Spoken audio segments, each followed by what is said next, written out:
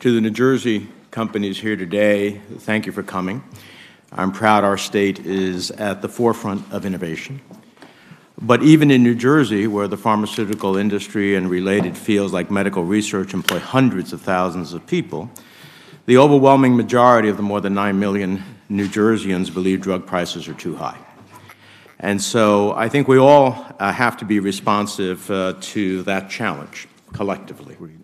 Americans everywhere reject the notion that reducing prescription drug costs means reducing innovation. They're uniting around this issue, and it isn't a Democratic or Republican priority. It's bipartisan. Maybe it's for political reasons, but President Trump is talking more and more about executive action.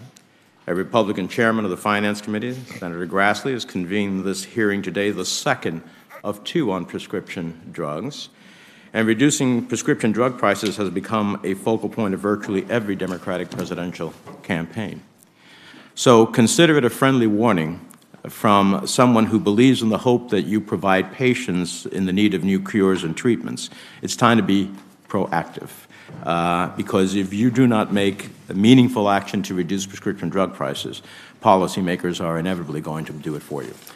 So I just hope you'll take that to heart. Let me ask you, many corporations, not just pharmaceutical ones, received a huge windfall from the Trump tax bill. Your company spent well over $40 billion buying back your own stock in the past year. Going down the row, can you just give me the ballpark number? Did any of you use your tax breaks to lower the costs of any of your prescription drugs? We did not use our tax break to lower the cost of prescription drugs. We used it for other aspects of trying to stimulate the economy and invest further in the United States. No, you didn't lower the cost, yeah. Senator, the tax break for us, being based in the UK, had a very marginal impact on our profitability. So I think the question is... The question is a simple yes or no. For whatever you use your tax breaks, whatever the tax break was, yeah, did you use it to, any part of it, to lower the cost of prescription drugs? Well, the cost of our prescription drugs on a net basis has been declining for many years now. Senator Wyden took... I'm sorry to interrupt you, Mr. Soria. It's a simple question. Did you use any part of the tax break that you got to lowering the cost of your prescription drugs? In a roundabout way, yes, we did, because the minimal tax benefit we got helped us sustain our profitability at the same time as our prices were declining. Dr. Caffeino. We didn't.